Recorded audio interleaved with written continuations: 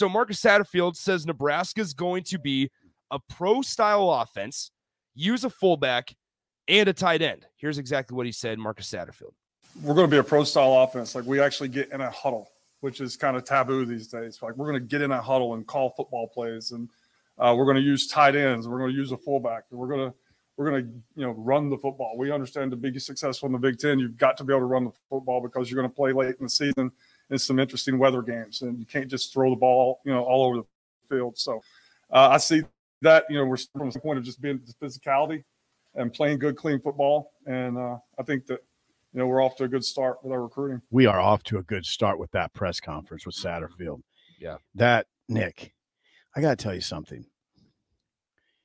That huddle talk, way more than the fullback talk. Yeah. Made me giddy. I don't want to listen. You almost have to be apologetic